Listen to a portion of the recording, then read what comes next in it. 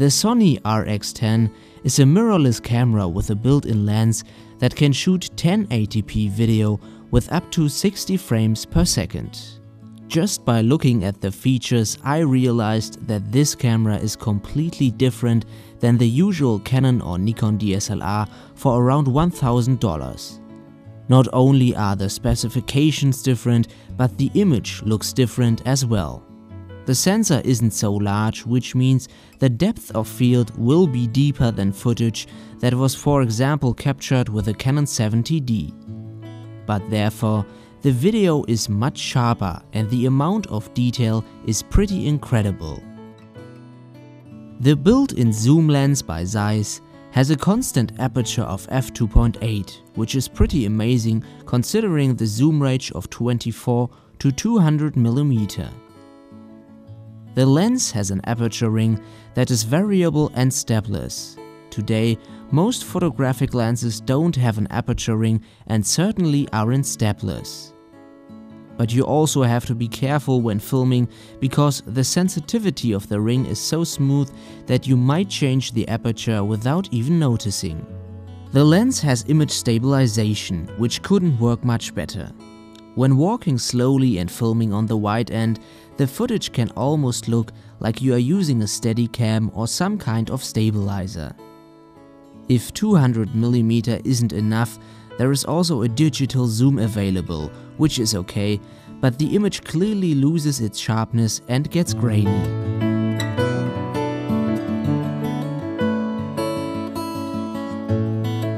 The general downside of this lens is the zoom speed. While recording video, the lens zooms really slow and isn't much faster in photo mode. The overall sharpness in photo and video mode is really good, but filming distant objects at f2.8 isn't one of the strengths of that lens. In different situations, I noticed that the image was kind of blurry, like nothing was really in focus. The contrast and especially the highlights also look different and some color fringing is visible. These problems seem to be more noticeable when filming indoor under artificial light sources.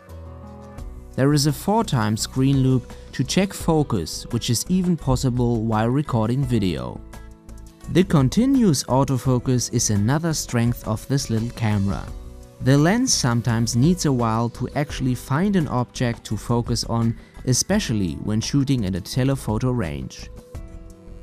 A true competitor when it comes to autofocus in video mode is the Canon 70D because it has a touchscreen which is giving users the option to tip on an area on the screen and the lens will focus on that area.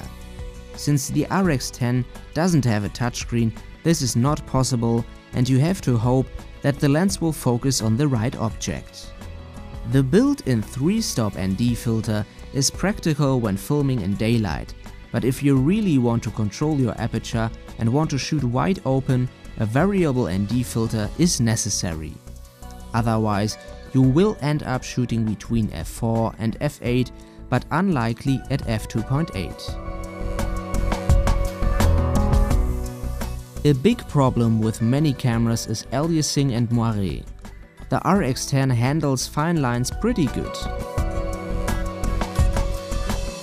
In some shots, aliasing is clearly visible, but most of the time the image just looks detailed without any weird lines.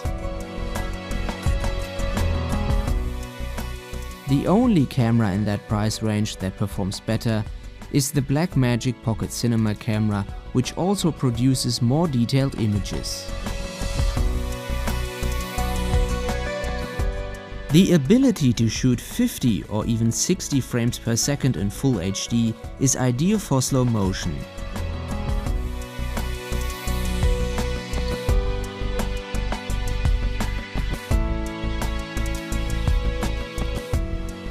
The RX10 can record files as MP4 or AVC HD. MP4 is limited in resolution and bitrate, so AVC HD is the better choice. It certainly isn't the best codec, and the bitrate of 24 Mbps and 28 Mbps is pretty low. There is a little bit of blocking visible when filming detailed objects, but it is so minimal that the image still shines. Thanks to the low bitrate, you can save a lot of storage and record up to 19 minutes on a 16 GB card when filming in 1080p.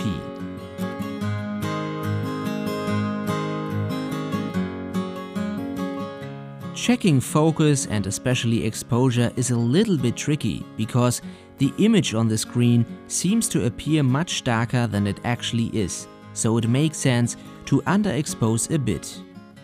The camera even has focus peaking and zebra if you really want to be sure what's going on.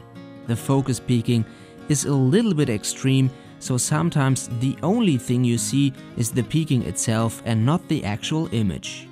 Don't rely too much on that feature because sometimes an object is clearly out of focus, but the peaking still shows that it is in focus. When it comes to recording and controlling audio, this camera has everything you need except an XLR input. The headphone jack is good to check your sound, but the best feature is that you are able to see and change the audio levels while recording. The preamps are doing a good job. When recording audio with an external microphone directly into the camera, I didn't hear noise or hiss. Meine sehr geehrten Damen und Herren, liebe Gäste, herzlich willkommen zur Eröffnung unserer diesjährigen Frühjahrsdiplomess. Es geht darum, die Servicequalität vor Ort in den Regionen zu stärken, den Unternehmen, den kleinen und mittelständischen regionalen Unternehmen die Möglichkeit geben, eine Kundenbefragung zu machen.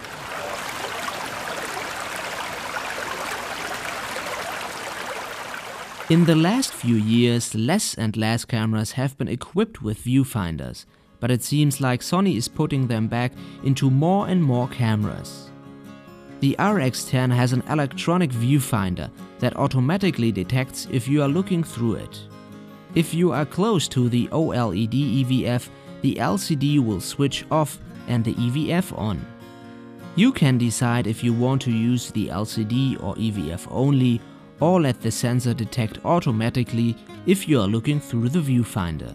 The only downside is that it is fixed, which means you can't move it up or down. The LCD is detailed and really bright, so it is still usable in bright daylight.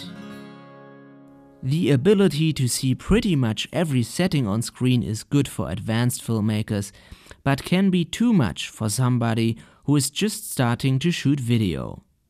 Flipping out the screen while having it on a tripod is almost impossible. It also can't be moved to the left or right.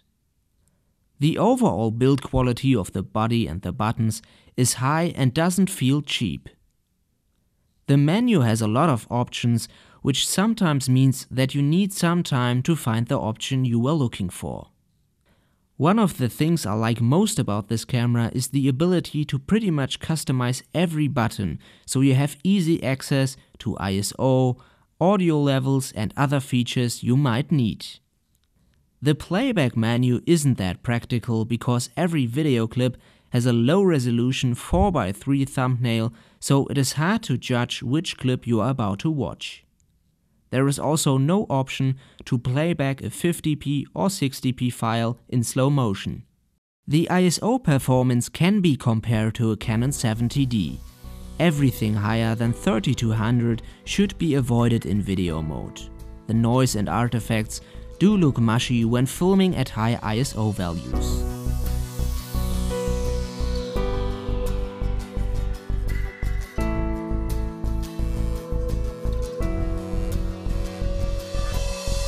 Why is that camera better than a DSLR? I think it is a better choice because it is hard to find a camera that has all those great and very useful features the RX10 has for around $1,300. When looking at cameras from Canon or Nikon in that price range, there are no real competitors. The only reason to choose a DSLR instead is the freedom of choosing a lens. The image of the RX10 is limited to a certain focal length and depth of field, but the zoom range as well as the aperture is ideal for most situations. The downside with lenses is that the good ones aren't cheap and you always want to try a new one. If you are planning on getting only one lens, a DSLR might be the wrong choice anyway. A comparable lens for a DSLR would cost at least $800 plus the camera body, so the RX10 is cheaper than you might think. Even it is not a high-end camera designed for professionals, this still seems to be a very useful camera for video journalists because of the full manual audio control, peaking, zebra, image stabilizer and zoom range.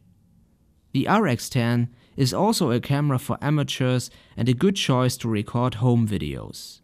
One of the biggest benefits is definitely the continuous autofocus, which is almost essential for shooting family videos. Due to the sensor, the depth of field is definitely deeper than from the most crop sensor DSLR, so if you really need a shallow depth of field, this might not be the ideal camera, even it has an aperture of f2.8. When it comes to traveling, this is an incredible tool because you don't need to change lenses and carry them around. Just put an SD card inside and a mic on top and you are good to go.